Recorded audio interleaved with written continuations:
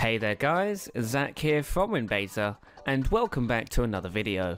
Now today we're taking a look at Windows 10 Mobile build 10,536.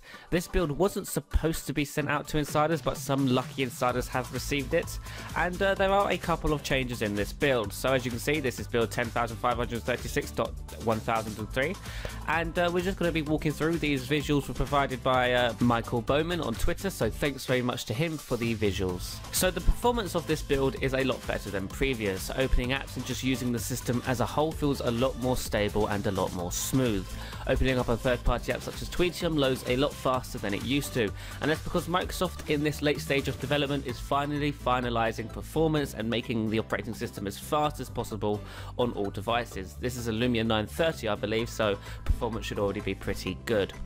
One feature that has been fixed is mobile hotspots, so now with this build, if you are a user of mobile hotspots, you can finally use that feature again. So if we go into the mobile hotspot area, you can see here that I can now turn on mobile hotspots and share my cellular connection with friends or other devices quite easily. Now quiet hours have also been fixed in this build, so now if you're a quiet hours user, you can just enable quiet hours from the toggle.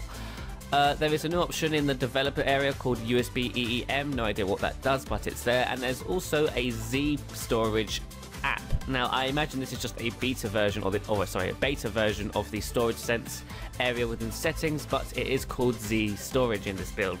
It doesn't look like it's anything different though. I know I'm not showing it off in this video, but it is there and it doesn't look any different, so it's not really anything to worry about.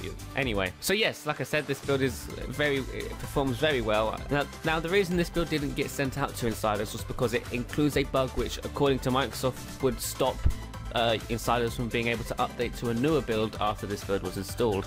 So it was, I guess, lucky insiders managed to receive it. It was being sent out via Windows Update to a few insiders, and as you can see, some of them have it now. So there you have it guys, that's a quick look at Windows 10 Mobile build 10,536. Thanks so much for watching, and I shall see you in the next one. Bye bye.